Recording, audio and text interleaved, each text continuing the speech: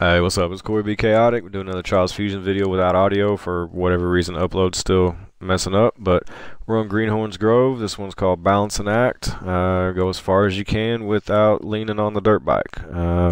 Big jump there. Definitely got a gas on it. The rest of it's pretty simple. Just a little throttle control, and it's not too bad. I'm glad to see they brought back some of the old challenge stuff from the old Trials games.